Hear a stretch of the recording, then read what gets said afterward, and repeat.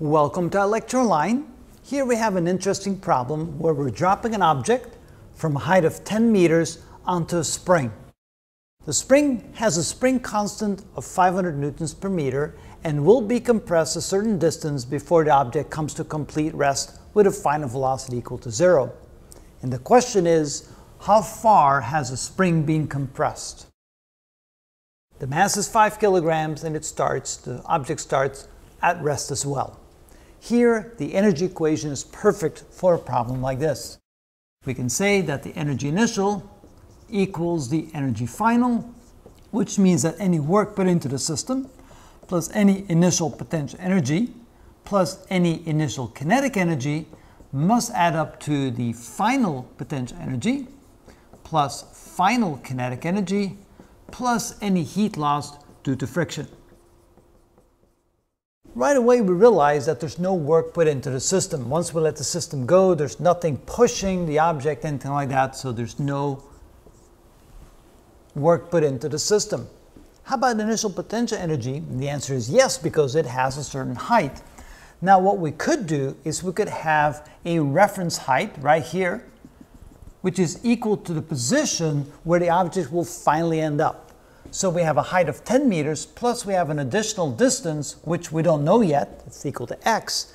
And so we can say that this is the total height of the object.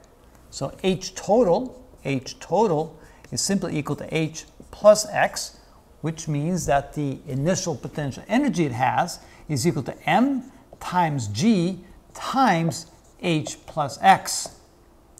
Kinetic energy is going to be 0. Not add that because of course it's not moving initially.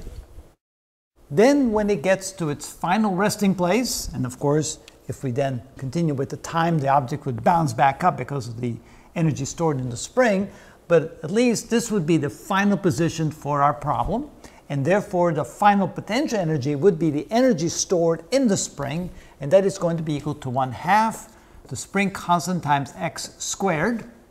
There's not going to be any kinetic energy at the end because its velocity will be 0, and there's no friction, so there's no heat loss due to friction.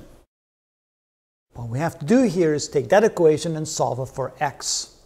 So let's go ahead and multiply this out, get rid of parentheses first. So we get mgh plus mgx is equal to 1/2 kx squared. And it looks like we're going to end up with a quadratic equation. So let's move everything over to one side. So I have 0 is equal to 1/2 kx squared minus mgx minus mgh. Now let's plug in the numbers so we can actually solve that quadratic equation. We'll end up with 0 equals 1/2 times k, which is 500, times x squared minus m is 5, g is 9.8, times x minus m, which is 5, g 9.8, and h is equal to 10.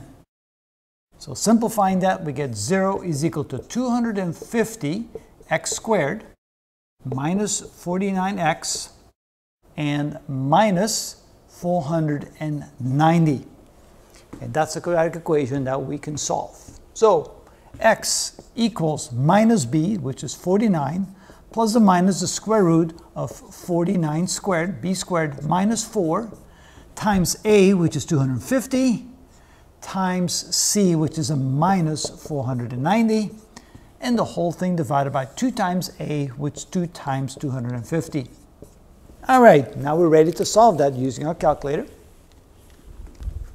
Starting with what's inside the radical, we have 4 times 250 times 490.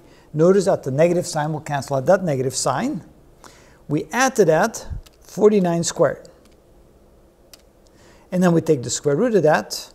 And so this ends up being x is equal to 49 plus or minus, not the square root, 701.7.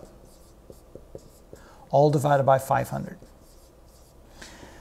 All right, so I don't think the negative is one possible answer because x would then be a negative distance and we can only have a positive distance here. So that means the only viable solution would be when I add those two together. So if I add plus 49 and then divide that by 500, the only plausible solution is that x is equal to 1.5 meters.